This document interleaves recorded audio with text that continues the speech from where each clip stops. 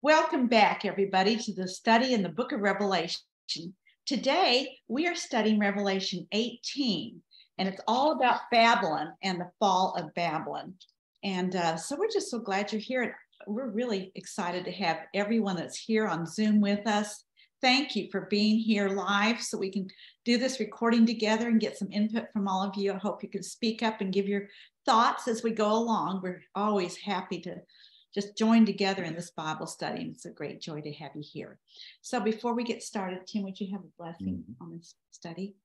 Thank you, Lord, for the privilege of being able to open your word, to have our own copies and be able to share them together with others that are dear to you and us. Thank you for prospering this time. As always, we ask for wisdom, for insight, for a deeper sense of love and destiny in you as we share together and learn together according to your revelation of this book by your Spirit. We praise you and thank you for loving us so very much and guiding us in Jesus' name. Amen. Amen. Thank you. Well, again, welcome to all of you here on the Zoom with us, and welcome to you that'll be watching this later. I hope that the Spirit of God just hit your heart even as you listen to the recording as well. And so as a quick review, I would just kind of like to just quickly review chapter 17, which was the beginning of this section of the book of Revelation, which is the sixth section of the book, and it's Babylon destroyed forever. And of course, last time was the Babylon in the hour of trial. And I just wanted to remind us of a couple of things. That chapter started with Babylon, just this wicked prostitute, adulteress, full of every vile and evil thing. What beast did she ride on? A scarlet beast, which was who? The dragon. Yes, it was a dragon. She actually rode on the dragon. She ruled over the kings of this earth. And Babylon was the old Chaldean capital of Babylon was a city that was the capital of Chaldea back in the old days. And of course, Babylon was first built by Nimrod, as you know, in Genesis 10, you can read the story. So right out of the chute, Babylon was built right after the flood. In fact, it was Nimrod who was the son of the firstborn of Ham. Ham was the wicked family line, and his firstborn son bore Nimrod. And Nimrod built two cities and city centers, the first one being Babylon, and that was over the Chaldeans. So just to remind you of that. So even in the natural, it was over Babylon. So they use that as a symbol for us to understand that it's a symbol. Babylon is a symbol of the kingdom of the world. So this section has to do with the kingdom of the world collapsing and being judged eternally by God's wrath, under God's wrath. So we'll see that in this section. There is a fun, next chapter is going to be just really exciting because we have the marriage supper of the Lamb, the culmination of all things. Oh my goodness, it's going to be wonderful. But this is a real important chapter. And so we're going to go into it. But just before, it's just reminding you that Babylon ruled over all the kings of the earth. And we saw that the king on that fifth trumpet, the abyss, the angel over the abyss opens that abyss, and darkness comes out in that fifth trumpet, remember? And locusts come out of there. And it says the king over them was who? Apollyon Abaddon, which means destroyer. It was the devil himself, the dragon. He's the king, and she is the ruler, you might say, under riding that king over the kingdom of the world. And so basically, there's tests before judgment falls. I just want to mention this because we're going to just briefly touch the hour trial. I just think it's important to review what that was, because I want to kind of summarize it because I might have left some people hanging from the last lesson. I just want everyone to think about the hour trial. There's always been a test. Adam in the garden, there was a test. God warned him. There's two trees in the middle of the garden. If you eat of the tree of life, you'll live eternally. If you eat of the tree of knowledge of good and evil, what you think, you will die eternally. Oh, so he was warned. We know the choice. he chose death and plunged the whole human race into death, because Satan is the murderer from the very beginning, and he plunged them into that death. All of us. However, I just want to say, note that God provided the sacrifice right there in Genesis 3, the lamb, covered their nakedness, and Adam accepted that, and through him, the royal line came. Okay, what about the flood? What was the test before the flood? Noah built an ark. That was the place of safety when the sea and the waters would destroy all the wicked. Who warned them? Who preached? Noah. Noah preached to them. You know, it tells us 120 years he preached. So basically, he warned them. Those inside the ark, the righteous family, Noah's family, 8 in all, were inside the ark when judgment fell. And those outside of that ark were destroyed. That was Cain's family, the wicked lineage. Okay. Sodom, think about Sodom. Abram said, if there's 10 people in that city, will you spare it? 10's the number of tests. He says, if 10 people pass the test, we'll spare it. But there weren't even 10 people in the city who were righteous. Who warned that city?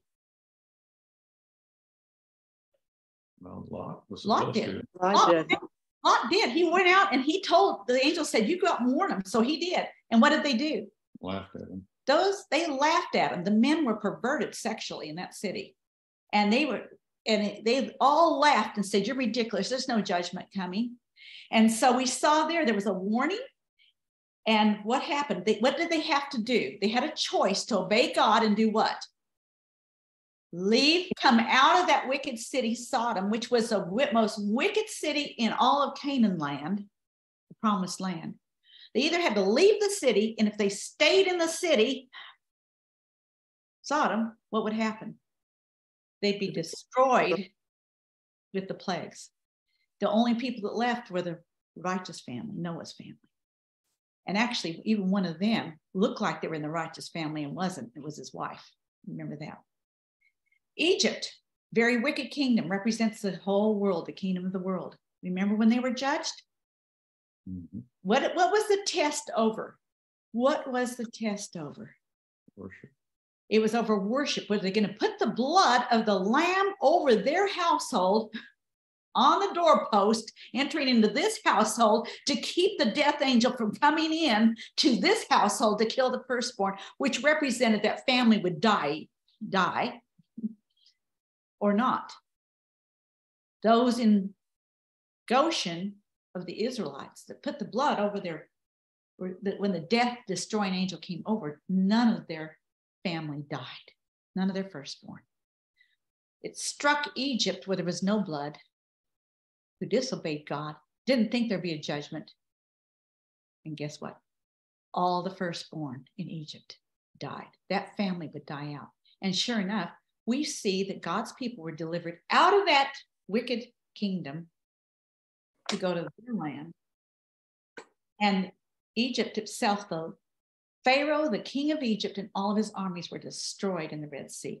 So just always notice, and there was a warning. In fact, there were 10 plagues. Who warned them? Forgot to mention who warned Egypt. Moses. Yeah, Moses with Aaron beside him. Moses and Aaron. Moses speaking. But Moses and Aaron together, 2 witnesses, because 2 establishes something, don't they? So we had the 2 witnesses going there warning them.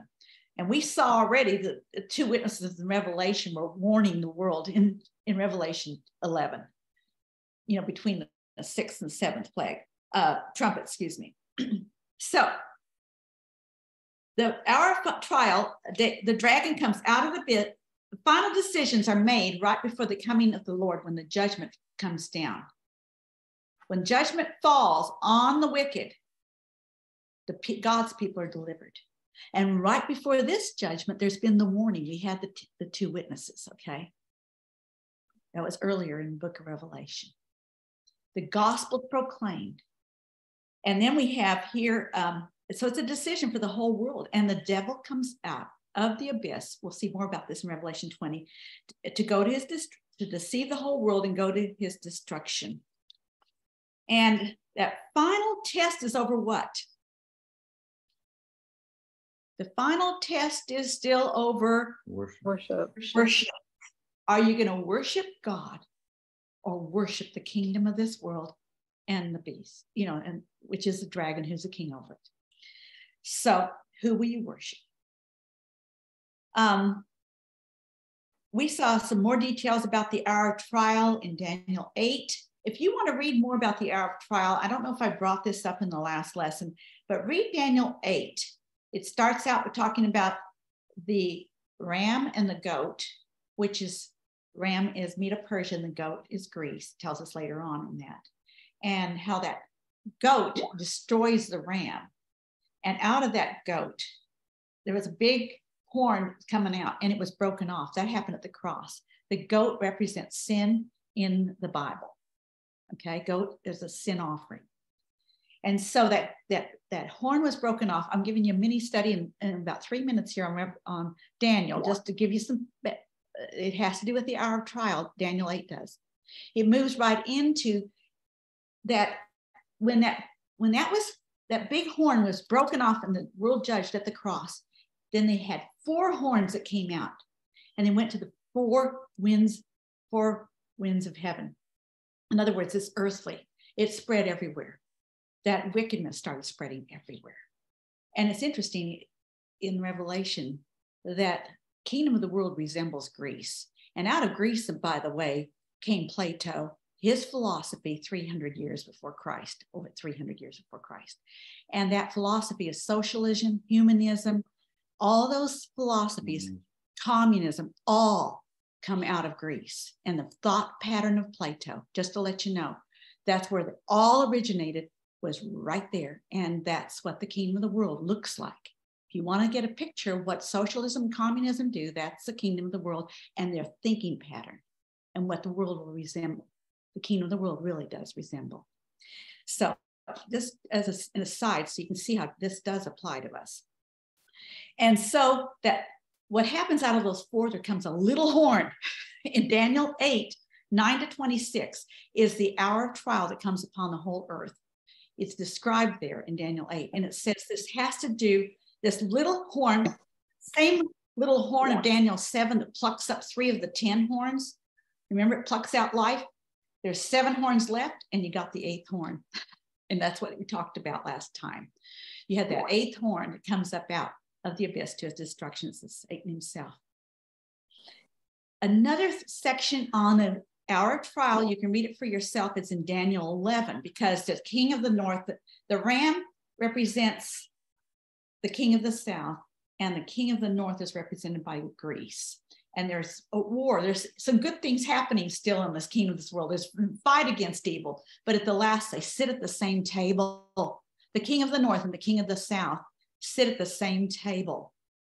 And in Daniel 11, 27-35, I'm going to summarize it quickly. Now moving into today's lesson, I felt like it's important to kind of understand that hour of trial, because it really does talk about what brings down, what is the sign of this hour of trial right before the culmination, which we're seeing in this chapter today.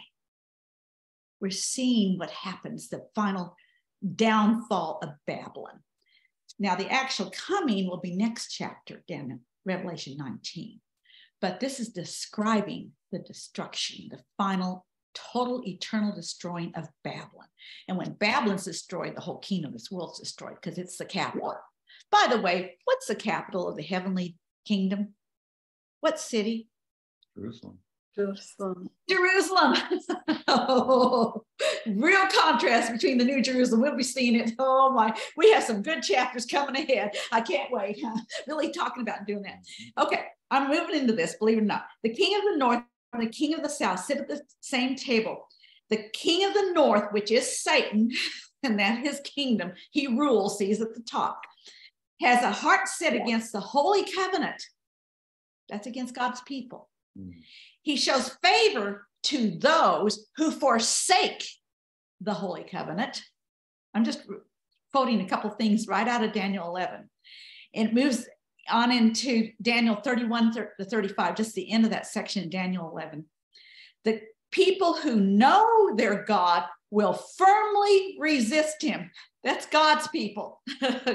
They'll firmly resist him. Those wise will instruct many. For a time they will fall by sword, by being burned or captured or plundered.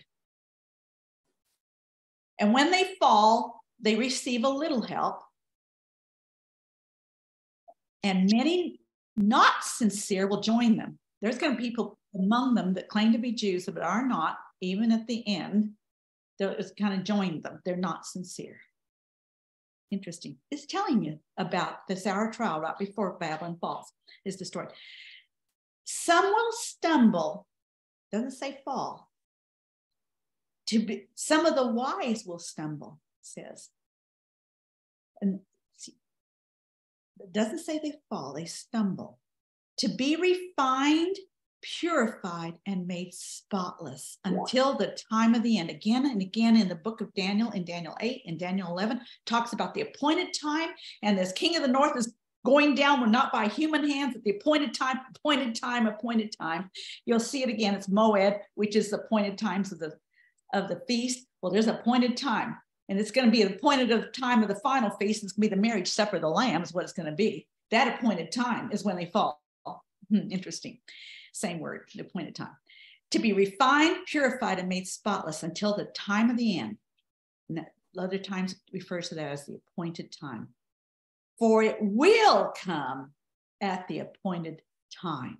There is a time when all this culminates, and we'll read about the culmination in Revelation 19. In symbolic language, we'll talk about the culmination there. Was that helpful at all? That's my review.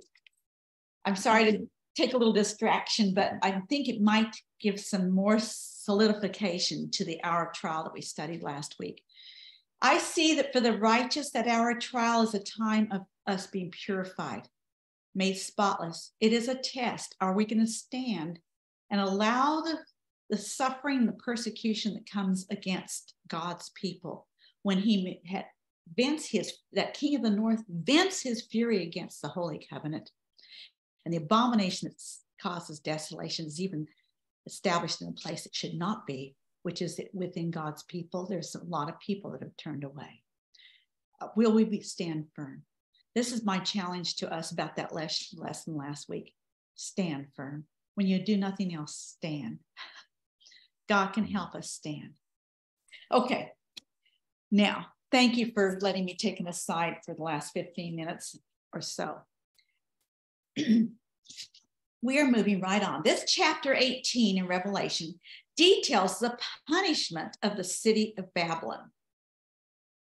And we talked about that city and what it was.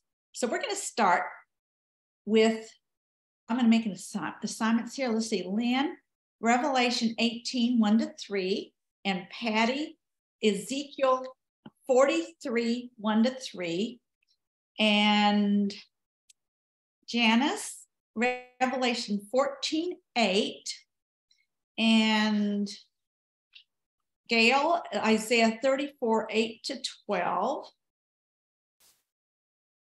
And you'll get to do Revelation 18, 4-5. Good. I got a New Testament on you. Okay. we'll skip you to something else, okay? So, okay. So let's go and read this. Revelation 18, 1-3. Lynn. After this, I saw another angel coming down from heaven.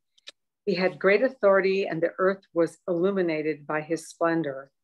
With a mighty voice, he shouted, "Fallen, fallen is Babylon the Great.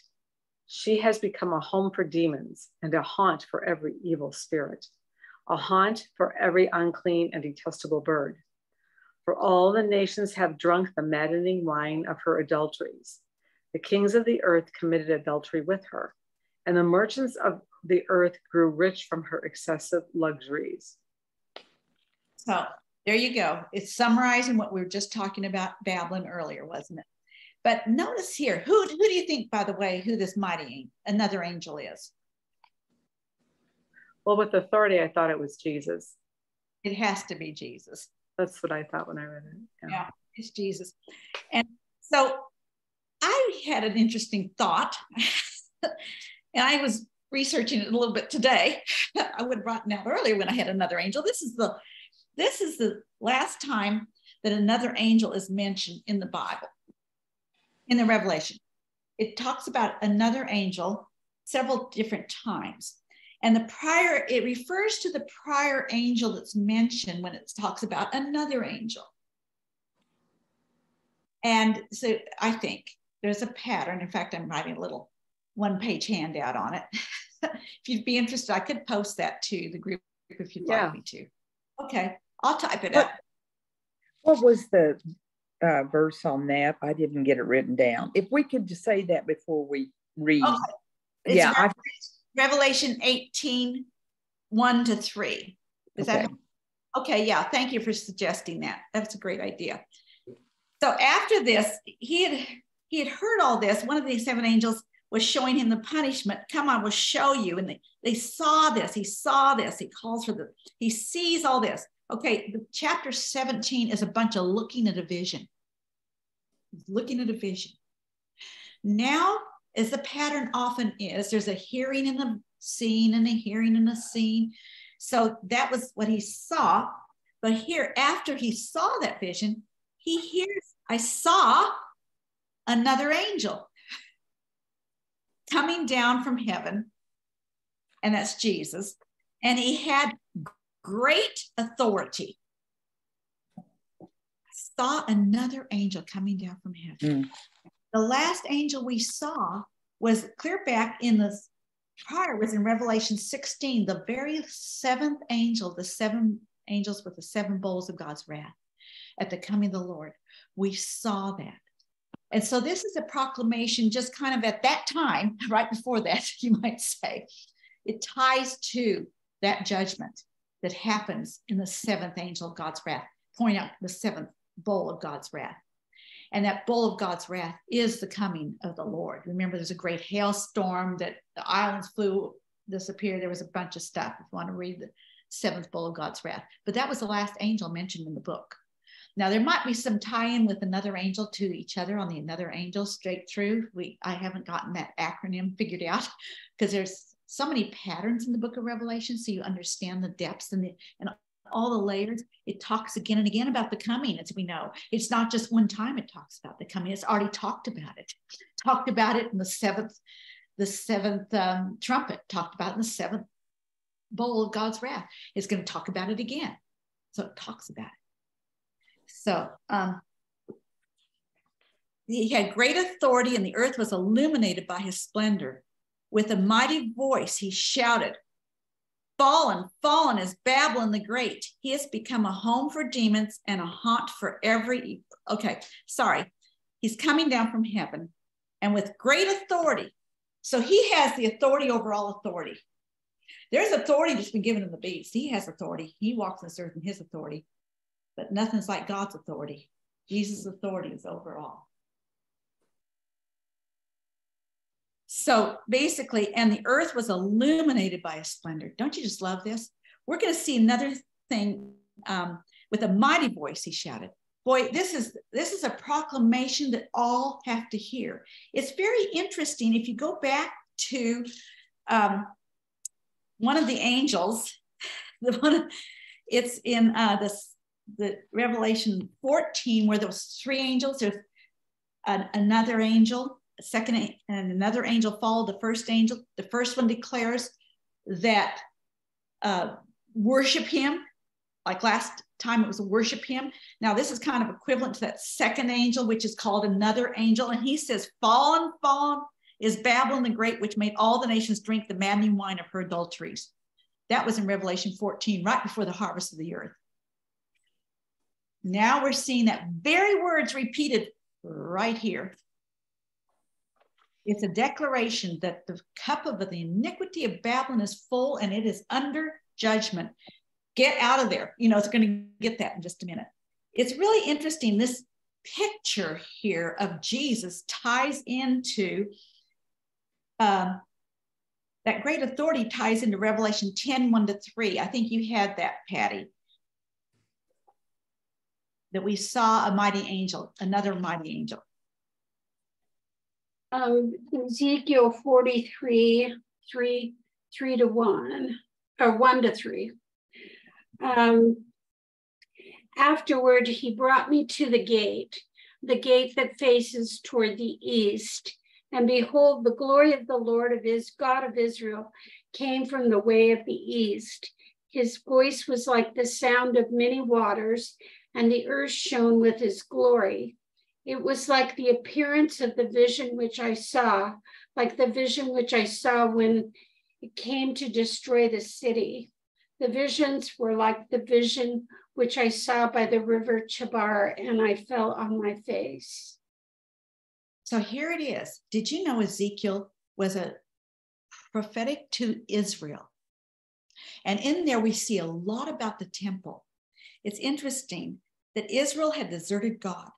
They had set up an abomination that causes desolation in the temple. He's referring to all of Israel, God's people in Ezekiel. And that's where Israel had and when he first comes into that temple, like you mentioned here, Patty, there was a mighty glory of God came into the temple. And he was there when it first came there. But when they just desecrated, had the abomination that causes desolation was set up in the temple, and that city of Jerusalem was all turned against God because of it. What happened? The glory left the temple. And there's a bunch of descriptions in the middle of Ezekiel, a bunch of stuff about what was happening among God's people that was not good.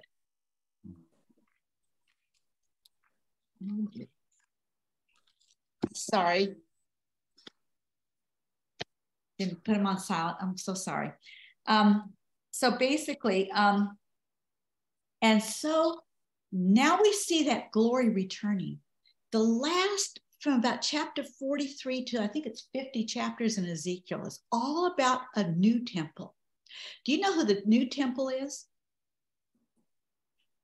Well, we are, because we're the church and he dwells in us. That's all about the new temple. All those measurements are not some literal measurements of some temple to be built. It's about talking about God's people who are obeying him. Isn't that just the coolest thing when you think about it? And he sees the glory coming to destroy the city and establish that temple. Interesting enough. Isn't that what it said in Ezekiel 43 there? It seemed to me it was saying that glory was like when he came to what? What did it say in Ezekiel 43 there? I didn't turn to it. So Ezekiel 43. His voice was like the roar of rushing waters, and the land was radiant with his glory. The vision I saw was like the vision I had when I sing, when he came to destroy what? The city. And like the visions I had seen by the Kibar River, and I fell face down. Interesting. When he establishes temple, he destroys the city. And at the end of Ezekiel, we're going to see 12 gates to the city. We'll talk more about Ezekiel when we get into the chapter in Revelation that kind of equates itself to that. There's some very interesting things in Ezekiel at the end about the temple in heaven and the city, that city. But he destroys Babylon. So this is a parody in a relationship to this, the destruction of the city, because he's establishing a new temple. No more evils there. No more worshiping idols in that place. So, does that make sense? I've gone probably too long on it. Revelation 10, 1-3 also talks about him coming down, that another mighty angel, and he sets another mighty angel sets a right foot on the sea and a left foot on the land. That's authority. Now we see that same angel, Jesus. Great authority. Okay, moving right along. He shouted with a mighty voice. That mighty angel shouts with a mighty voice. Revelation 14:8, Janice.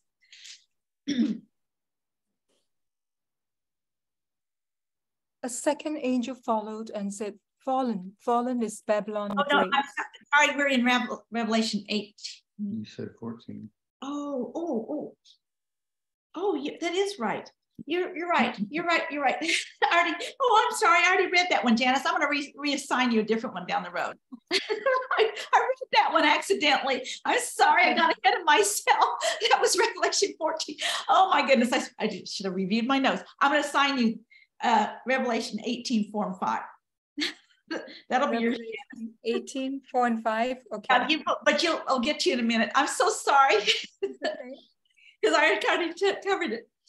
And by the way, that fallen in Babylon, it compares the fall to Nineveh in Nahum 3, the fall of Nineveh. Remember that was the other city that Nimrod built back in Genesis 10? He built first Babylon and the cities surrounding it. Then he went up north and built another one. And that was Nimrod and then Nineveh. Okay. And there's a fall of Nineveh in Nahum 3 and of Edom. Esau's line refused the inheritance. The fall of Nineveh, Nahum 3, but the fall of Edom, which is Esau's line, remember, he was the firstborn of Isaac, and he refused the inheritance. And that is Isaiah 34, 8 to 12. We're going to see some similarities there about the place of detestable birds, unclean, detestable birds, every evil spirit, all these bad things. I think I'm losing everybody. Okay, Gail. Yes. For the Lord has a day of vengeance, a year of retribution to uphold Zion's cause. Edom's streams will be turned into pitch, her dust into burning sulfur. Her land will become blazing pitch. It will not be quenched night or day. Its smoke will rise forever from generation to generation. It will lie desolate. No one will ever pass through it again. The desert owl and the screech owl will possess it. The great owl and the raven will nest there. God will stretch out over Edom the measuring line of chaos and the plumb line of desolation. Her nobles will be nothing there to be called a kingdom. All of her princes will vanish away. So there, does that sound kind of like what we're starting to see here? You have a desolate land. You have a home for demons, a haunt for every evil spirit, a haunt for every unclean bird, a detestable bird, the owls and all those in the land. It's not forever and ever because it'll never be rebuilt. It's desolate. It will never be again. That is a similar passage on some of these things. You see, when the cup of iniquity is full, then judgment falls. We talked about that before. A haunt for every evil, detestable bird. Does that kind of tie together what we've seen here? Okay, well, let's move on. The call, so that was the declaration. The mighty angel declaring that Babylon is judged. And then we're moving on to the call to God's people. Revelation 18, 4 and 5. And that's yours, Janice. Then I heard another voice from heaven say, Come out from my people, so that you will not share in her sins, so that you will not receive any of her plagues. For her sins are piled up to heaven, and God has remembered her crimes. Okay. So what is the call? Come out. Come out from the city. Yeah. Does that remind you of one of those tests in the Old Testament? Yeah, what's interesting is there's three things here for life. To come out of her, my people, do not share in their sin, and then you will not receive any of her plagues. That would be life. There's three things there. I like that. That's very, very good. And that's life. If you come out, got to get out of the city, go obey God, get out of all that system. By the way, I forgot to mention this, the beginning of this chapter, the fall of Babylon is an answer to the prayer of the saints. They're saying, how long, oh God, until you avenge our blood, until you deal with this awful evil in the land and the nations and around us, surrounding us, and the bloodshed that's everywhere? How long until you avenge our blood, oh God? This is the answer. It's an answer to prayer. Well, this chapter, it would be depressing unless we see it as the answer to prayer of the saints. So this is a good thing. This is a good thing that evil is destroyed and no more pain, sorrow, and suffering and death. And I like what you said there. I want to come back to where we were, but I just, come out of her, my people. I like that, Lynn. Come out of her, my people. Get out of the city. Take this serious. Get out of Babylon. Don't share in her sins. Because if you stay there, you're just participating in that culture. Well, everybody does it this way. I've had people tell me when they lived in Europe one time, we had a gal stay with us that parents were in Germany, and they were a Christian family. And they were allowing their daughter to do things that I would not allow our daughters to do because they were not, we don't do that over here. You know, you don't just, anyway, I won't get into the details what it was, but I called the family and this is, we have to understand we live over here in Europe and that's acceptable here. I says, what culture do we define ourselves by? The Bible or the culture we live in down here? We live in a different culture, by the way. We belong in heaven. Our citizenship is there. I don't care what your citizenship is down here. Here in the kingdom of God, you don't belong here. He says you're even like an alien, a foreigner here. And you're not going to do things like the culture says just because other Christians says, well, we just do it that way. Other Christians do it, so it's fine. Anyway, I'm sorry, getting preaching again. So you will not receive her plagues. This is a warning. God himself. After this, I saw another angel, and now I heard another angel from heaven saying this. We saw this angel. We now hear that angel. We hear him declaring the previous angel. We just saw him. I hear the voice. Come out. I'm warning you. This is the warning. God never judges without a warning. Always. I can tell you other illustrations. I won't get into them. In the Old Testament, Jericho, for one, warned before the city fell, gave him an escape. There's been warnings that God's given throughout the Bible. Open our ears and listen. I believe right now there's a strong warning going out in the world, don't you? Do you sense a feeling that God is trying to warn people? And there's some of them are saying there's going to be peace and safety. There's been many false prophets in the last days, but only a few that there's only the true prophets, I believe, should be warning us right now, calling us to repentance, to not look like anyway, sorry. I will go on with the lesson. So leave your country. It's interesting. There was another person that was called to leave Babylon. You know who it was? Who was called in the Old Testament to leave? The Chaldeans. Babylon was the capital of the Chaldeans. And there was somebody that was called out of that country, the Chaldeans. Abraham. It's in Genesis 12:1 and 15:7. Leave your country, which we find in 15 verse 7 was of the Chaldeans. What do you know? Leave Babylon, get out of that country. I'm going to take you to a land that you don't even know where it is. You just have to believe by faith and move with me. Which family do we belong to? And also leave your people. Leave your people. Leave that culture. Leave and your father's house. Leave your natural way of descendant, whoever that is, whether it's Jew or Gentile, leave it. Move into the new bloodline, the Son of God bloodline, the new family. Woohoo! Don't you love this? And go to the promised land. What's our promised land? What did Abraham think? What about a city? He was called to a city, he said. He looked for a city. He's looking for a city. And what did he do when he was down here living in the promised land? In Hebrews, it tells us. Abraham, Isaac, and Jacob, all three lived in tents. They didn't live in the city, in the promised land. Because why? They were transitory here. Even though they lived in the promised land down here, it wasn't the promised land, the fullness of the promise. They just lived in tents. Really, it was much more than this. It really was, the ultimate was not this. It wasn't Israel down here. Oh, no. It was a city. The architect was God himself, a heavenly one. Oh my. What city is that? New Jerusalem. The New Jerusalem.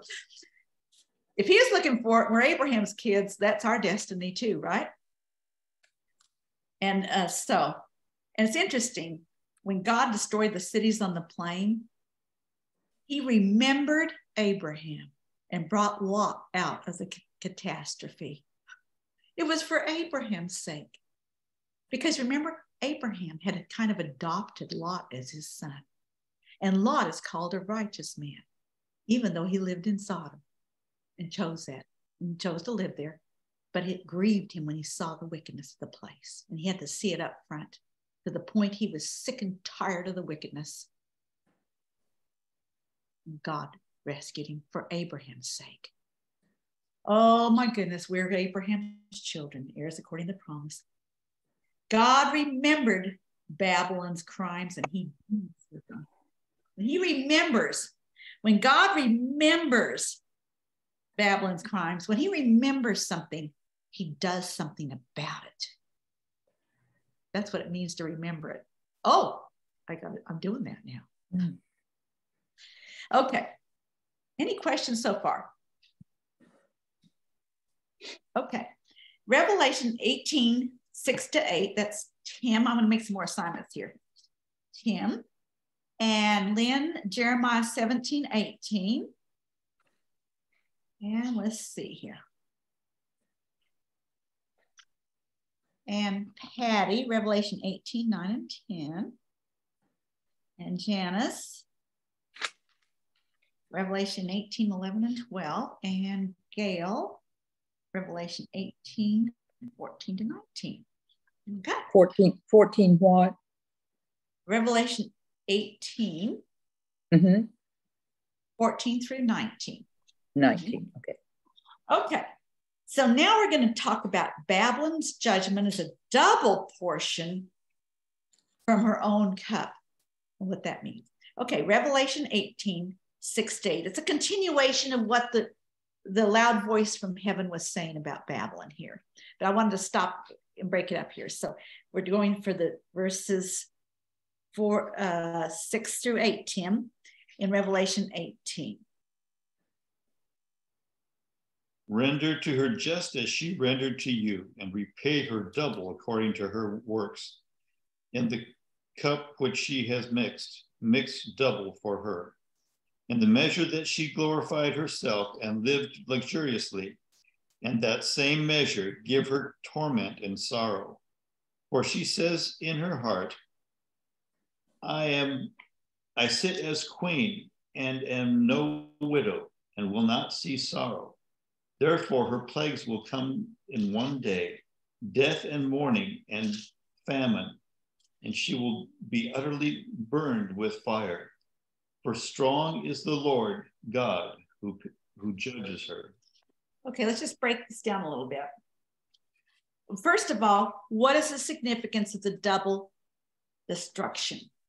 Lynn, we see Judah's sin and her destruction. When Judah sinned, and God destroyed Judah, which were his people, by the way, but they rejected their God. It's in Jeremiah 17, 18. Why a double portion from her own cup? Well, they destroyed themselves once, and then he destroys them. That's how I see it. It's a witness. Yeah, there you go. I like that. That's true. It could be so. Jeremiah 17, 18, Lynn. Do you have Let my persecutors be put to shame, but keep me from shame. Let them be terrified, but keep me from terror. Bring on them the day of disaster. Destroy them with double destruction. Double destruction. And interesting, the double destruction, It could be that they kind of destroy themselves. We see destroys themselves, and double destruction means it's double. You know, we're going to see woe coming up here shortly. You know, woe. In contrast, there's a double portion in Scripture. A lot of those. I'll be in my notes. Contrast a double portion of blessing. If you want to see them, it's Isaiah 61:7, and then you have Joseph getting the double blessing of Ephraim. You see that Manasseh had a tribe on both sides of the river, by the way, firstborn of Joseph. Mm-hmm. It was the only one that was split on both sides.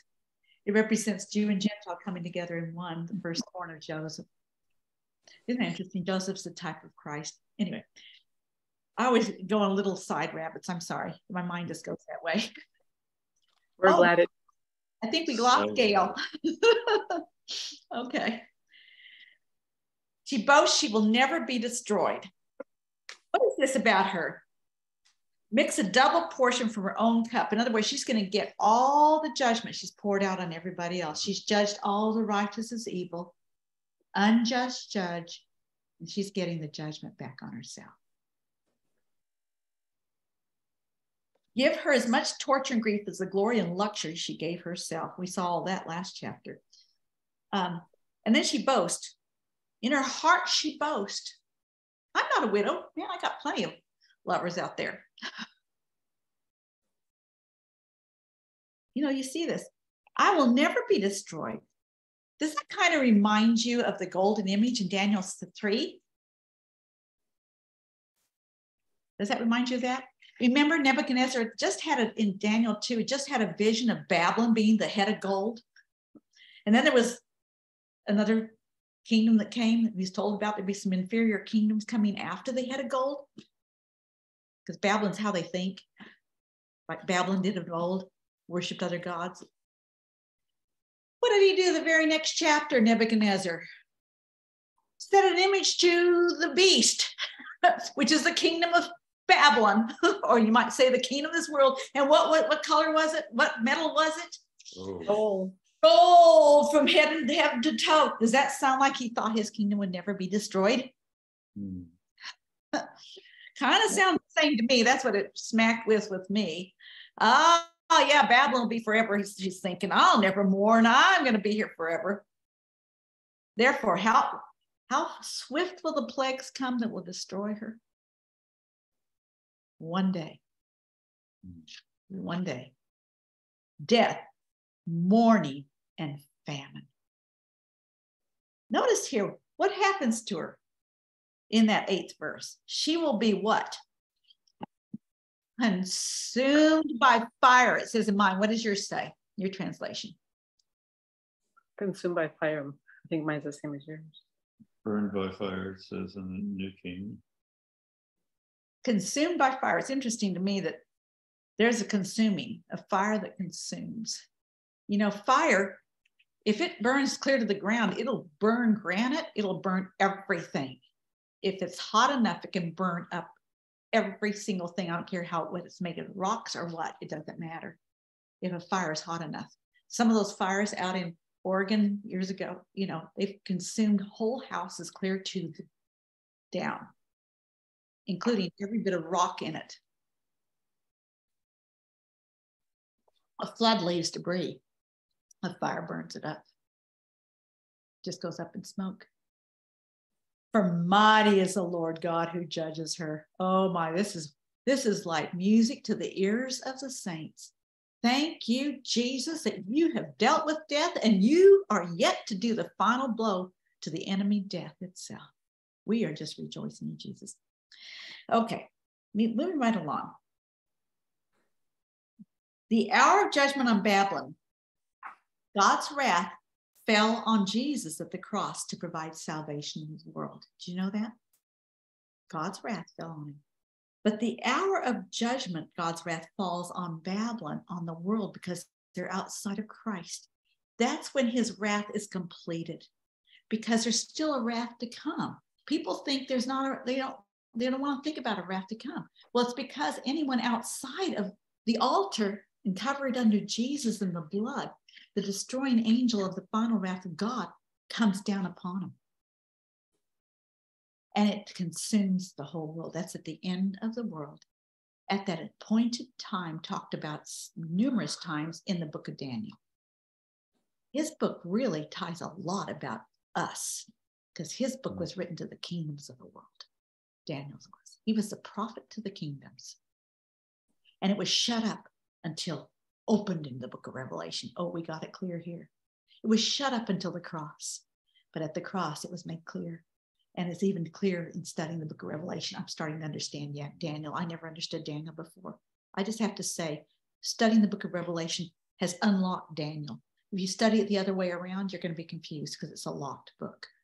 But Revelation unlocks the book of Daniel, in my estimation. That's just what I've discovered. It's amazing how much I studied, understand in the book of Daniel. I never had the foggiest idea what it meant. I'm not saying I have all the answers. I don't. I want to be the first to proclaim that. And I might be wrong on something I'm teaching today. I'm open to hear it.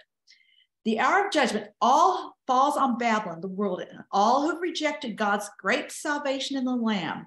When the wrath of God is completed, all enemies will be destroyed.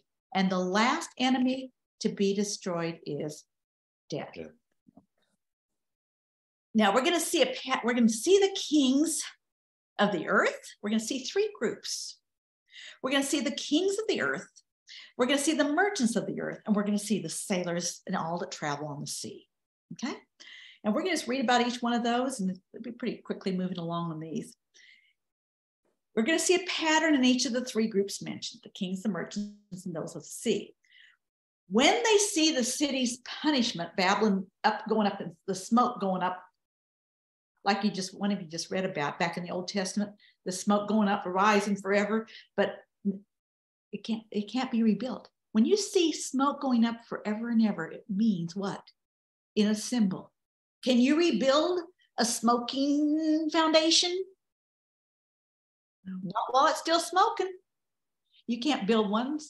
It's a symbol of never being rebuilt. Never again. That's why the symbol of the smoke ascending forever and ever means forever and ever it will never be rebuilt. Isn't this good news? We're never going to have to face, once the coming of the Lord is here, there will never be a shred of evil. Anyway, excuse me. We're moving ahead here. Okay, when they see the city's punishment, they're all of them are terrified and stand afar off. Notice this. All of them weep and mourn, however, albeit maybe for a different reason, some of them. And all of them declare a double woe on the city, on that great city. And all of them declare that in 1 hour, the judgment falls. 1 hour, all of them, all three of these. So all three are in agreement on this. Now, we're going to move to the kings of the earth. And what would that be? Who would the kings of the earth represent? Those that it represents what? An authority. Yes, rule and authority. So that's not talking about one king or this king or that. The rule and the government of the kingdom of the world, no matter what nation you might happen to be in, the kings of the earth represent that wicked, worldly government. Okay? So Revelation 18, 9 and 10. The kings of the earth who committed fornication and lived luxuriously with her will weep and lament for her when they see the smoke of her burning, standing at a distance for fear of her torment, saying, alas, alas, that great city Babylon, that mighty city, for in 1 hour your judgment has come. Okay. So what do we see here? When the city of, what are they thinking about it? And you know what? Here are the kings of the earth, and they hated the prostitute. Didn't we have that before somehow earlier? They hated the prostitute. Why do they hate the prostitute? Why do the kings of the wicked people hate the prostitute? I mean, why was that? Because she had authority over them. it was so evil and corrupt, and they were always at war. Everything in it is just, it means hate. Chapter 17. Chapter 7, last chapter, they hate the prostitute. It's not a good one to be in one with. You know, this is not, it's like a black widow, you know. They're going to get you and kill you in the end. They hate it, but yet they weep. Now they're weeping and mourning because it's going down. Why are they weeping and mourning over it? They're terrified at her torment. They stand far off and they cry out, "Woe, woe, great city." They know they're next. Well, it's a city of power, but that power that that government, the way they rule, what's happened to their power? If the Babylon falls, what happens to them? Yeah, they fall. They fall. They have no more power authority. It's a domino effect. If the city falls, they fall. Now, I don't know for sure if this is, like you're saying, Lynn, maybe this is kind of how we're going to see things happen at the end, and the government's all collapsing around us, because it says if God hadn't cut it short for righteousness' sake, no one would live. Remember I talked about that in Mark? Jesus said there wouldn't be one person alive. They would just implode. They would just kill everybody, because they just are that way. They're not after life, they're after death, and they're already killing babies and killing people. I mean, seriously, people aren't important. Their power is, their authority. So there it is. That's pretty clear, isn't it? Any other thoughts on this section? Okay, then we have the merchants of the earth. Who would these people be? The business people, I guess. Yeah, business. The whole world is built on what? Commerce. Commerce, yeah. It's built on buying and selling and trading, the economy. This is the buyers and the sellers. The whole system is buying and selling. It's not based on freely a gift. In contrast, of course, to the kingdom of heaven, which is it's a gift. It's free. Oh, why would you want to be stuck in a kingdom that you have to have enough money? Not even an issue with God. It's free. Just come and freely get it. I just can't help but contrast God. He walks on it. He walks on gold. He walks on it. He walks on the gold. I love it. He has all authority over that too. You know, that's good. He walks on it. It's nothing to him. Okay, Janice, read about the merchants of the earth, Revelation 18:11-13. The merchants of the earth will weep and mourn over her, because no one buys their cargoes anymore. Cargoes of gold, silver, precious stones, and pearls, fine linen, purple, silk and scarlet cloth, every sort of citron wood, and articles of every kind made of ivory, costly wood, bronze, iron, and marble, cargoes of cinnamon and spice, of incense, myrrh, and frankincense, of wine and olive oil, of fine flour and wheat, cattle and sheep, horses and carriages, and bodies and souls of men. Wow. You want to just stop there a second and review that, or should we move on to the rest of this? Let's move on to the rest of this and come back and talk about it. Or maybe let's talk about it now, and then we'll have you read the rest of it, Janice. Oh, Gail's reading the rest of it. That's right. We are stopping there. Okay. I've got to read my notes. I just get ahead of myself sometimes. So I think it's interesting. The last thing they talk about is human slavery. Oh my goodness.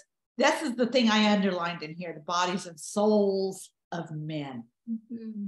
They just see it as one more piece of merchandise. People are just something to be sold or bought, or it doesn't matter. Or dispensed with. Yeah. They're just seeing this piece of merchandise. Why are they weeping though? Coming back to the beginning, they weep and mourn over her. Why? Because nobody buys their stuff. No one buys their stuff anymore. Mm-hmm. They're not crying and weeping over, empathy or something. Empathy to what's happened to everybody. They're just bad because they can't get any more money. I find it very interesting. In Matthew 6:24, it says, You can't serve God and money. You only can serve one. Only one can be your master. There's two masters. There's God and money. And you can't serve both masters, God and money. The only one you can serve. Only one will be your master. So Lord, deliver us from any control by the system of this world. You know. Anyway, so there may be, no one buys their cargoes anymore. Anything else that bodies and souls of men is just the gold, silver, and precious stones and pearls, all the wealthy luxuries, the fine linen, purple silk, and scarlet cloth, the fine ware, spices and wine and olive oil. You have food, you have livestock, you have sheep and horses. That was, you know, if you had a lot of sheep and horses back in the day, you were quite wealthy. And if you have horses and carriages, you have transportation. You have cars. That was their cars of the day, a horse. Some people had to ride donkeys, you know, but they rode horses. They could get places faster. See what I'm saying? Do you see some similarities to our society? The symbolism here? Not sure. Do you see kind of, this is a description of what the world worships? All the luxuries. And it's, you know, even among friends, sometimes those that have more money are just more exalted. Oh, sit right here, you know, sit right here. I'll invite you over, but the poor and no one that can pay you back, do they get invited? I mean, seriously, let's think about the system of this world and the way it operates. Are you on the list or not? You know. And bodies. That reminds me of the slavery that we're talked about just now. That's going, the worst slavery now is the bodies. And a lot of them are children and souls. Because you see, the bodies, they're after the bodies to use and misuse the bodies. And it just so hurts the soul, the heart, the mind, the will, and emotions. You see, it just totally tears down kingdoms.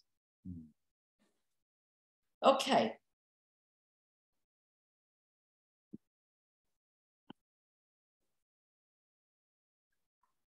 Revelation. That's why the title of the movie is a good title for the good news, The Sound of Freedom. Mm-hmm. Revelation 14. You need to go on to say 14. I think I have my notes in here wrong. Revelation 14 to 17, where in 1 hour it comes down. And then we're going to go the second half of 17. I have this written wrong in my notes. So Revelation, Janice, I'm going to go ahead and have you read Revelation 18. I wrote it wrong in my notes here. 14 through the first half of 17. Okay, finish reading what it was saying about the merchants of the earth. They will say, the fruit you longed for is gone from you. All your riches and splendor have vanished, never to be recovered. The merchants who sold these things and gained their wealth from her will stand far off, terrified at her torment. They will weep and mourn and cry out, woe, woe, O great city, dressed in the linen, purple and scarlet, and glittering with gold, precious stones and pearls. In 1 hour, such great wealth has been brought to ruin. Notice here, the first one says your doom has come. The rulers say, the doom has come. They recognize their authority's gone. Now we see your great wealth has been brought to ruin. Did you notice a similarity, O great city? It says it describes that great city Babylon, that adulteress, describes her dress. Remember what was significance about her dress? She had fine linen, purple and scarlet. Mm-hmm. What did the purple and scarlet stand for? We talked about that last time. Royalty is purple. Royalty. Royalty and the scarlet. What kind of beast was she riding? Scarlet. Dragon. Red beast. Scarlet beast. A dragon. Mm-hmm. Yes. So you know who she belonged to. Exactly. She belongs, I mean, it's real obvious. And she's wearing a rulership, the purple, and she's wearing the scarlet. These fine, luxurious, the color of them are purple and scarlet. There's no guessing who she belongs to. She's definitely on that scarlet beast, belongs to the dragon himself. How can you miss it? Sometimes I've wondered, how can you believe the lies that are being propagated? There's a bunch of them being propagated right now in which we live. Well, red is the color of communism. Maybe there's some similarities. You wonder. Mm-hmm. Remember, communism comes right out of the Grecian thought from Plato. You can take the trail down. And the red dragon, I've seen it myself in the Orient. On the New Year, the red dragon, they go through at least they did in Vietnam. They went through the city. I was there in January where they had their New Year's about a couple weeks in. This huge dragon that, that they've taken, and long tail, and all these people under it, taking it through the city, and it's undulating through the city. I have seen it with my own eyes. Red dragon. I mean, why did they pick red for their dragon? In a land that is very heathen in its thinking, pagan. I just find that very, very interesting. It's continuity of source, I think. I think that there's some things in the natural that help us understand and see things in the spiritual, even now.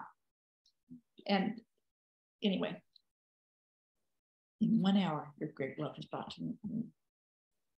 Okay, the next one is the sea captains and travelers by ship and sailors and all who learn their living from the sea. What was the beast that comes out of the sea in Revelation 13? Do you remember? There was a beast that came out of the sea. The dragon was standing on the shore of the sea, and out of that sea comes a beast that looked like the beast in Revelation, in Daniel 7. Remember? Resembles a leopard, which is Greece, and as and walks around, has the authority of the bear, and it speaks like the lion, which is Babylon. That fourth beast, and all that wound up in the fourth beast, the kingdom of the world. Quick review. I know we've slept since we did Revelation 13, but this is the sea. This is anything that has to do with the sea has to do with then the kingdom of the world, doesn't it? Okay. Gail, Revelation 18, I reassigned you a different section.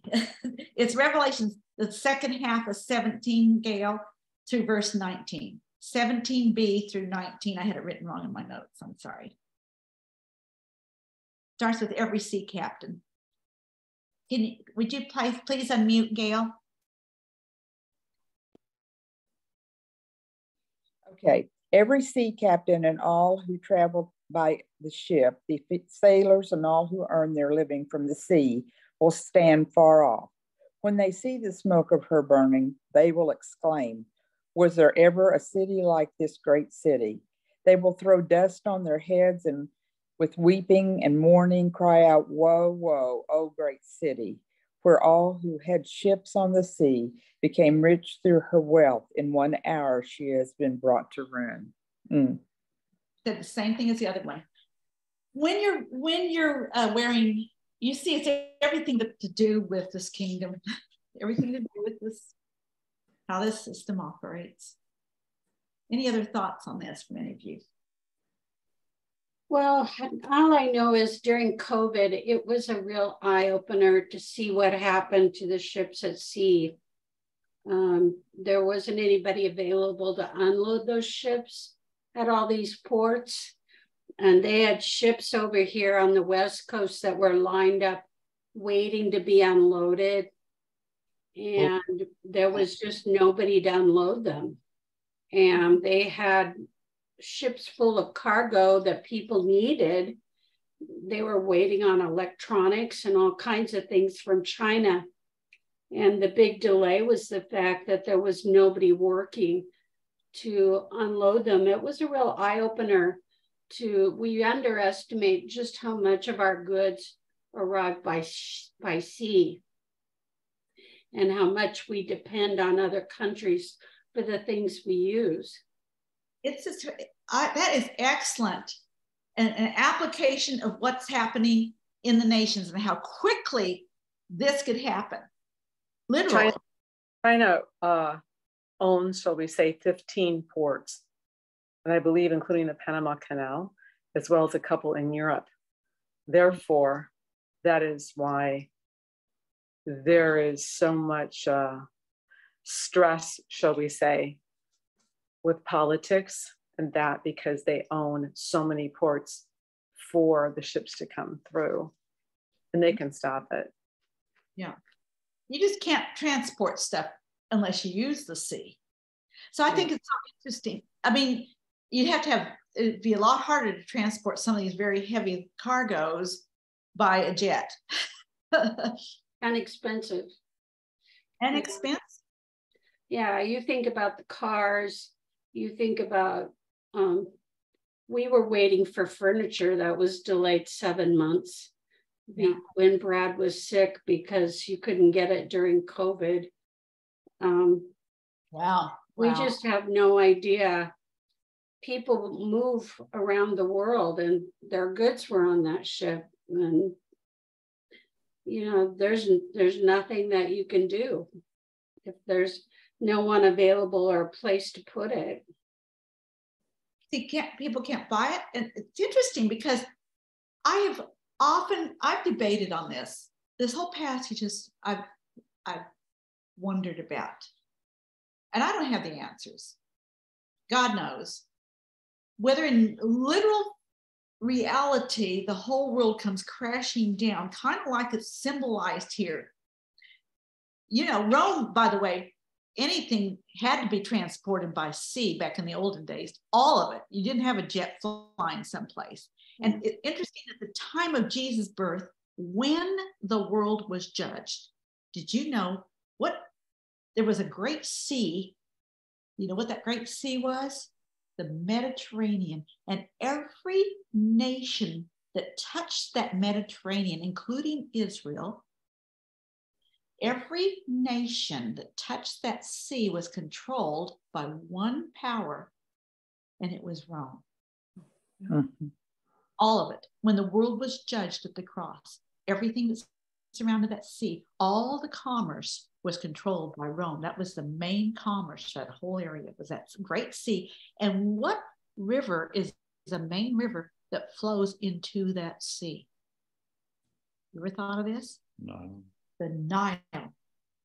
The Egyptian river Nile is the big supplier of the water to that sea. Do you understand? It's so interesting, Patty, that you brought up this thing about what we have seen affecting the whole world, affecting our nation, affected other nations. This was the interesting thing that has happened that seems to me, when I read this, seems to be an eye-opener to the days in which we live. The control of that particular canal during COVID was a big issue. Politically, it was a really big deal. Commerce was, everybody has a keen interest on that particular passage. Yeah, because you have to get between the Americas that way. That's interesting. Well, not just the Panama, but the one over in Europe as well, Suez. The Suez Canal. Yeah. Yeah. You see, it's still these symbols, could it be, it's a picture of kind of what starts happening when the world starts coming to its final destruction. Unraveling. It unravels. It's groaning, waiting for the sons of God to be revealed. But there's a groaning that happens under that seventh king. Because remember when he wrote the book, John said, the sixth is here, the seventh is yet to come. The dragon will be let out for a short time out of the abyss. And he's the 8th king that belongs to those 7 kings. And he's represented by the 8th, that little horn that uproots 3 out of the 10 in Daniel.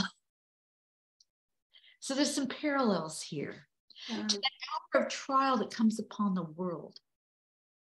Now, how long that is and when the final decisions are made. But I'm glad you brought this up, because I just believe this is such a time in which we live.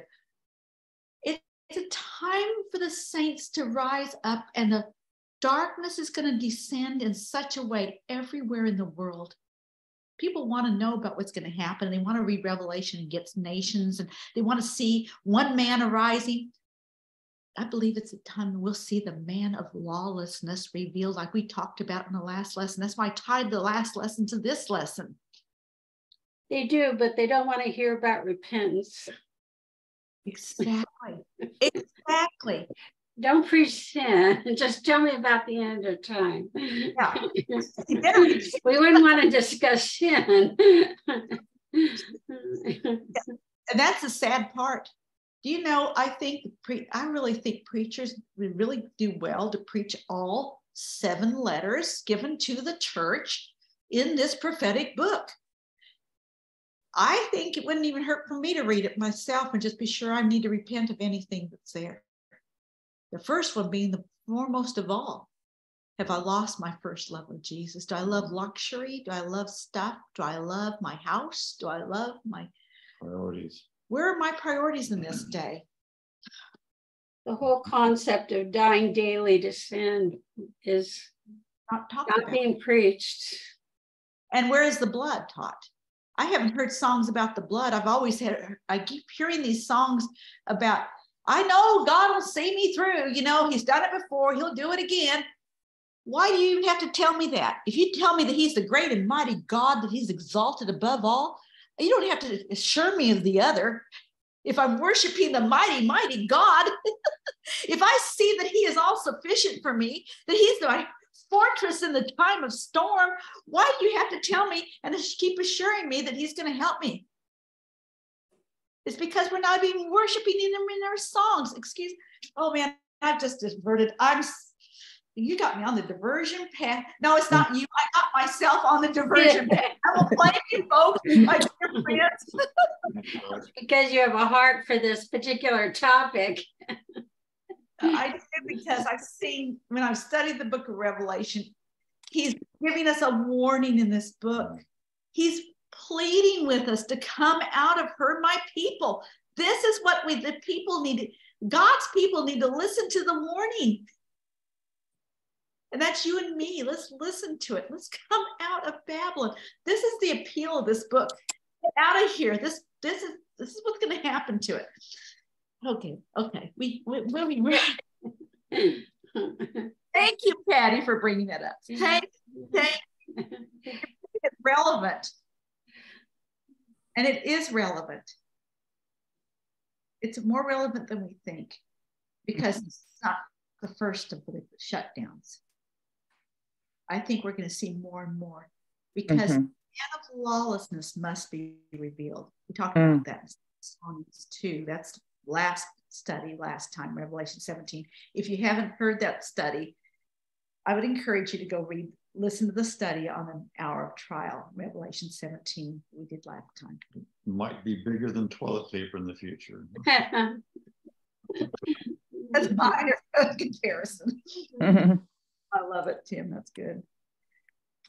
Oh, but I want to just say this. This is a little thing stuck right in here. I just love it first. Oh, let's see. Who's turning this? Oh, we're reassigning some things. That's yours, Tim. Just a second. Tim is Revelation 18:20, and Lynn, Jeremiah 51:35-37, and Patty, Revelation 18:21. Oh, wow, we got a few more verses to go. We would move right along here. And Janice, Revelation, oh, no, we missed one. Oh, in Janice, Jeremiah 51:60-64. And Gail, Revelation 18:22-23. And Tim, Revelation 18, 24. Bev, I didn't get the verse, Jeremiah. Jeremiah 51, verses 60 to 64. And what was mine in Jeremiah? It's 51, 35 to 37. Then we're going to what chapter? What was mine? Jeremiah 51. I couldn't hear. Was mine 21 to 22? Okay. Gail, yours is Revelation 18, 22 to 23. Oh, 22 to 23. Okay. Okay. Okay. Not all the. And what was mine? Because that was cutting out. Jeremiah 51, 35 to 37. Okay, thank you. Okay. Did everyone get their verses? So we'll move right through this now. Okay, there we go. Okay. Heaven and saints rejoice. I love this verse, Revelation 18:20. When Babylon comes down totally. And you know, it kind of reminds me of this verse. Lift up when you see all these things happening, lift up your heads, for your redemption draweth nigh. I just threw that in for good measure. That's an extra good measure right in there. I didn't have it in my notes, but it just pops into me. Look up. When we see these things coming, let's quit focusing on all this and focus on the king. Okay, look, Tim, move it. Focus on the man walking through the storm, the waves. He's with you in a fiery furnace. Rejoice over her, O heaven, and you holy apostles and prophets, for God has avenged you on her. That's New King James. Okay. This one says, rejoice over her, O heaven.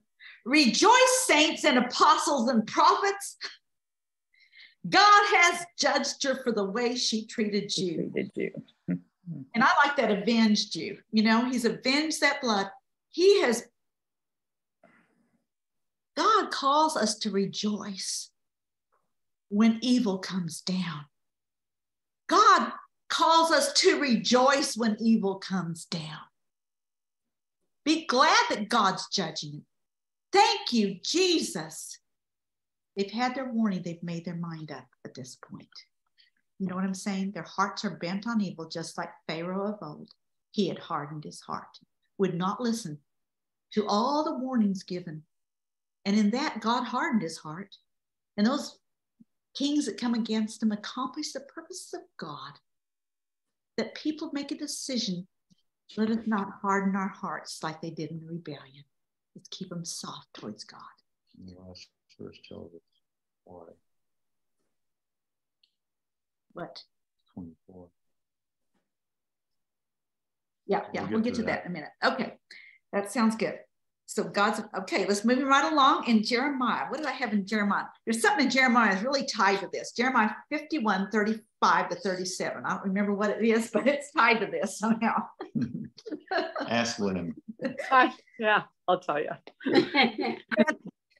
May the violence done to our flesh be upon Babylon, say the inhabitants of Zion.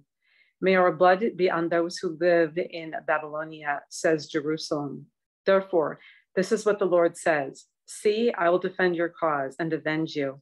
I will dry up her sea and make her springs dry. Babylon will be a heap of ruins, a haunt for jackals, an object of horror and scorn, a place where no one lives. That's what it was. Doesn't that tie together? It does. Talking about Babylon back there, we're hearing it here again in this prophecy. I love it. Then the mighty angel makes a declaration. Oh, don't you just love this? Revelation 18:21, Patty. Then a mighty angel took up a stone like a great millstone and threw it into the sea, saying, thus with violence the great city Babylon shall be thrown down and shall not be found anymore. There, that ties kind of directly, this picking up the mighty stone. Who is that mighty angel that picked up the boulder? Who do you think that is? That's another angel again. That not mighty, just another when angel. It says mighty angel, every time I've noticed in the book of Revelation, when it puts mighty in front of angel, always Jesus Christ. I just love it. Okay, and cool. This is a parody on Jeremiah 51 right there, Janice, 60 to 64. I didn't want to read all of Jeremiah 51, so I just picked out a couple verses. If you want to read all the rest of it another time, you can. But Jeremiah 51, 60 to 64 ties together here, of course, with Babylon, this happening. Jeremiah had written on a scroll about all the disasters that would come upon Babylon, all that had been recorded concerning Babylon. He said to Sariah, when you get to Babylon, see that you read all these words aloud, then say, O Lord, you have said you will destroy this place so that neither man nor animal will live in it. It will be desolate forever. When you finish reading the scroll, tie a stone to it and throw it into Euphrates. Then say, so will Babylon sink to rise no more, because of the disaster I will bring upon her, and her people will fall. The words of Jeremiah end here. There you go.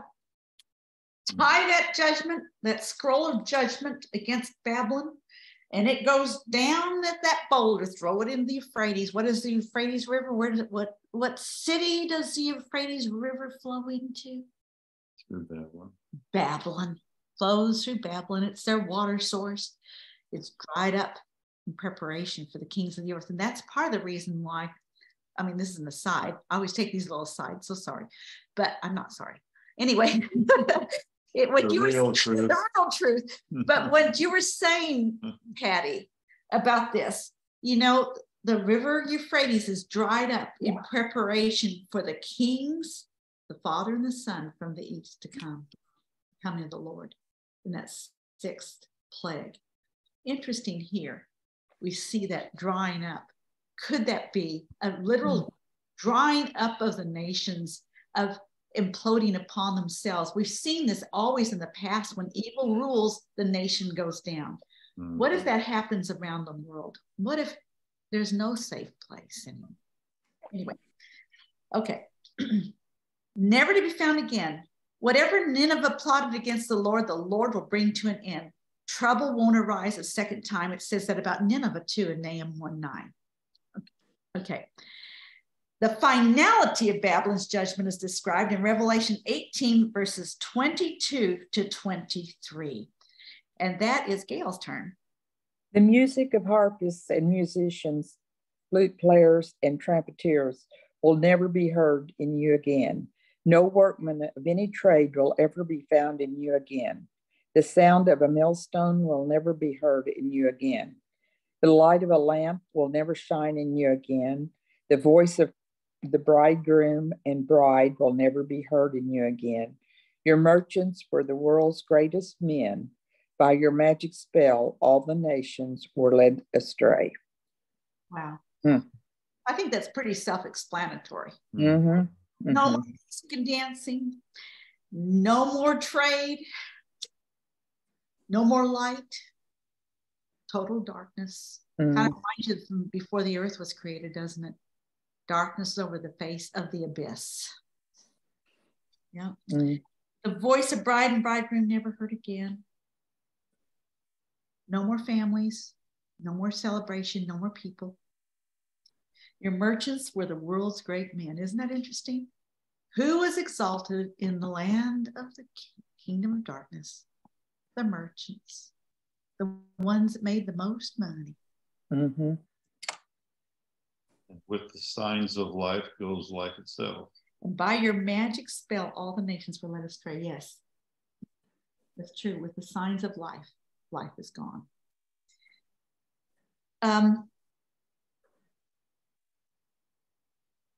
Revelation 18:24. And in her was found the blood of prophets and saints, and of all who were slain on the earth. Not only talking about the prophets, but everything that happened from death, everything, all that have been killed, everyone, the death in the land, all of it avenged. In her was found the blood of prophets, saints, and of all who have been killed on the earth. Isn't that interesting? I mean, to me, it really does speak something to me. Mm-hmm.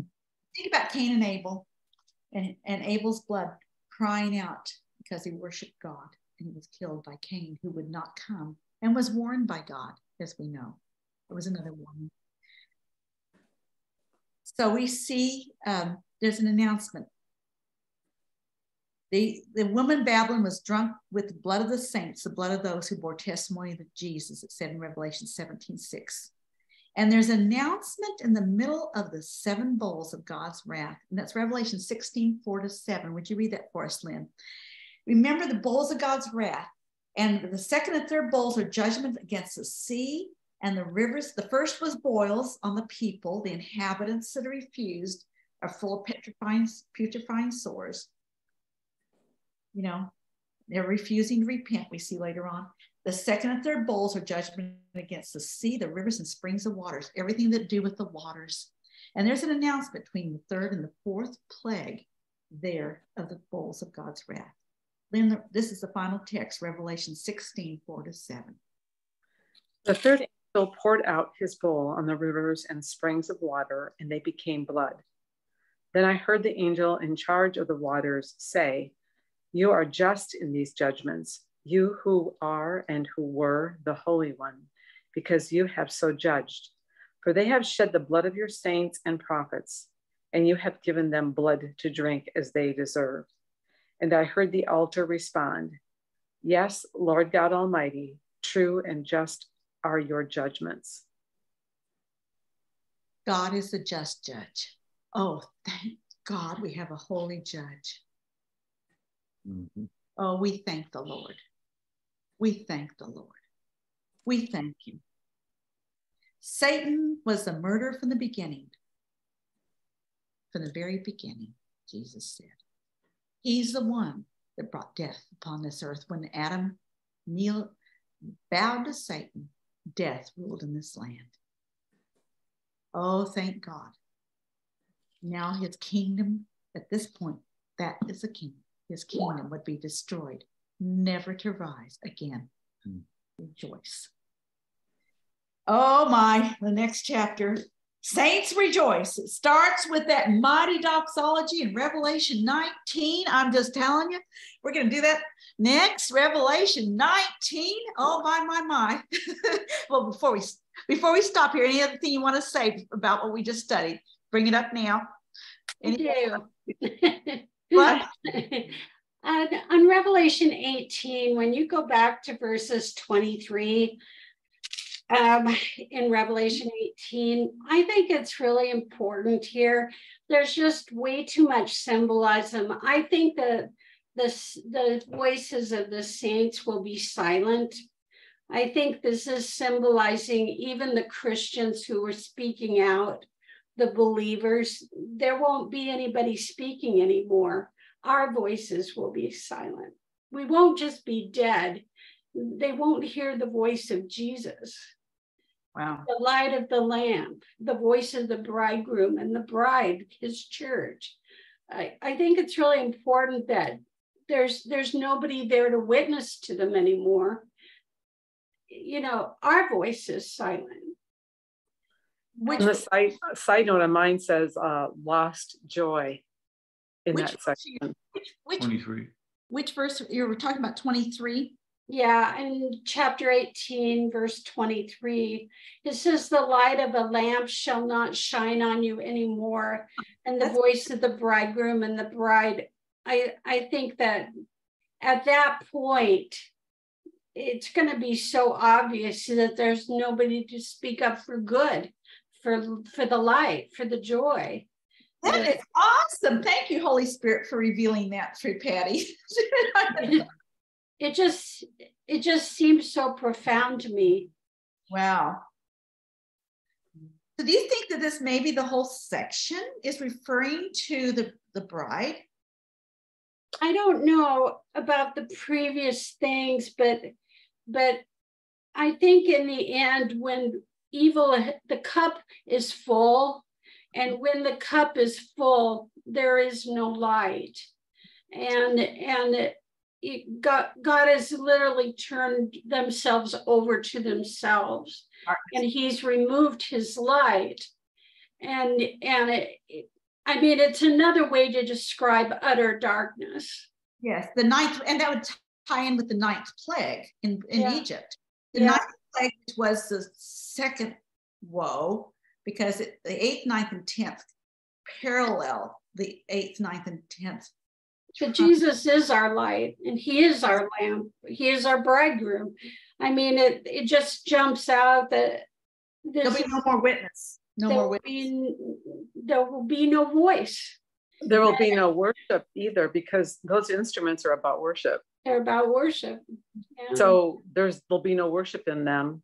It's interesting what you're saying, because it will never be heard in you again, meaning that the wicked, those who will be destroyed, it's not heard in them, but yet it will be heard, of course, in the righteous. So there's a separation. But the workman of any trade will never be found in you again. The sound of the millstone will never be heard of you. Millstone, all that has to do with the work.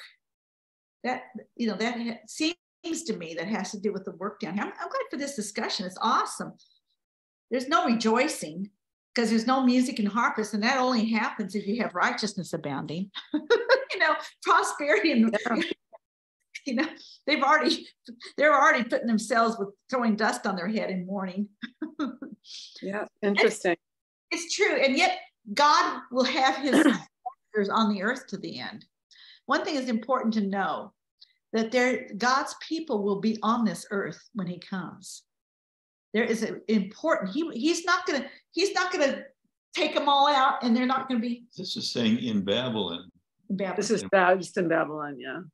God's people have already been called out of Babylon. Yeah, we're out of Babylon. Yeah, that's true. We're called out of Babylon. That's true. That's true. We have been called out of Babylon, and God's people aren't in the city anymore. It's like out of the city. Oh, thank you. When the light bulb comes on in my own heart, and there's no one to speak. There's no one to speak the good. Yes, they brought the righteous have been called out of. Righteous are called out of Babylon, the city. I'm writing it right in here, so I remember that. That's so good. The city. They don't belong there anymore. We are not. We are called out of Babylon, and in that wicked places we are not. But we're still on this earth until the coming.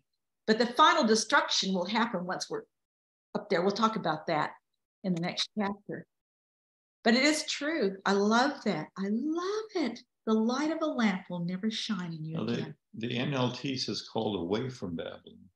So that may not mean that all the righteous are actually in Babylon, but in other words, don't have anything to do with it. Well, symbolically, you're still living down here, but you're not part of it. And they have rejected the witness. We see that they're lying in the great city, which is the city of Babylon. They're lying in that great city, which is symbolically called Egypt and Sodom, where our Lord was crucified. They're lying there, and they're rejoicing over the death of the witness, because they've rejected the witness. Wow. But he's keeping his witnesses here until he comes again, because he has ambassadors here, but their message has been rejected. Oh, Lord, give us the harvest. Father, I just say, give us the harvest. Excuse me, before I pray, is there anybody else that wanted to comment before I stop the study? Okay. Thank you for your comments. Thank you for participation today. I hope that all of you that are watching this are blessed, and we're just going to have a prayer of thanking the Lord. Thank you, Jesus. We rejoice that you deal with evil. We ask that right now, while we still are in that sixth king, we still have a chance for people to come in. Lord, increase our witness of each one of our lives. May they see the light of the life of God just flowing out of us to those around us. Lord, open opportunities that we can bring them in. Bring in the lost, and may we stand firm, and may we know you, Jesus. Know you. Yes. I pray that everyone that listens to this will stand firm to the very end in the mighty name of Jesus. And we thank you, Father. We rejoice in you, Jesus. Amen. Amen.